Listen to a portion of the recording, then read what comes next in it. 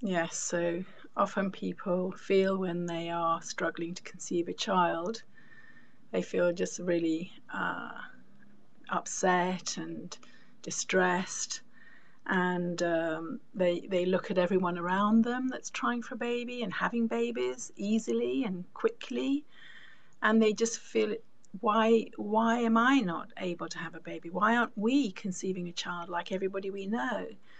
And especially for people who work in areas like teachers and nurses, where they're all females in their workplace, and they're all going off on maternity leave all the time, and maybe their friends and their family members and neighbors, everyone around them's having babies except for them.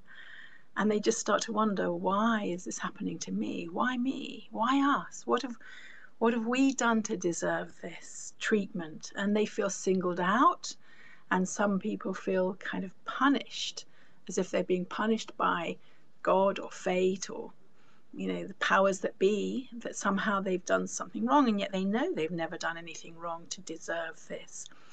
Although sometimes there are women who maybe have had a termination at some point in their past, and they can feel really like they're being punished for what they did, and that's very tragic, and I have to, I talk that through with them to try and explain that there's nothing that they have done to deserve what's going on, and nobody has done anything, um, and everybody just has to kind of try to understand that there's no real reason. Maybe there is a medical reason that they found as to why they are struggling, but there's no reason why it's them. They've not been singled out by the powers that be.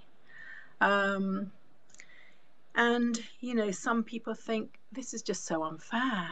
It's so unfair, and then they feel a bit childish, because when we're little, we're told, well, life isn't fair. What makes you think life is fair?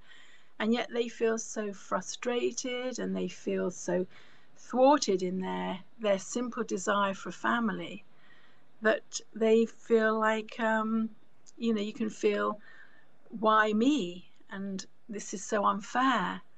And it is really unfair, and there's no real reason for it. And what's interesting about that sentence, that question, is that when things are going well for us, we don't actually ask, why me? When we're having great good fortune, no one says, gosh, why me? Why was I chosen to have this wonderful life and these wonderful things happening to me? So to me, when you hear people say, or when people find themselves thinking, why me? Why is this happening to us? It's usually a sign that they are very, very unhappy. It's evidence of how desperate they're feeling, at the seeming injustice of all their family and friends and people they know getting pregnant, and then you're not getting pregnant, and it's just evidence of the pain and suffering of what it means to be in the situation that you're in.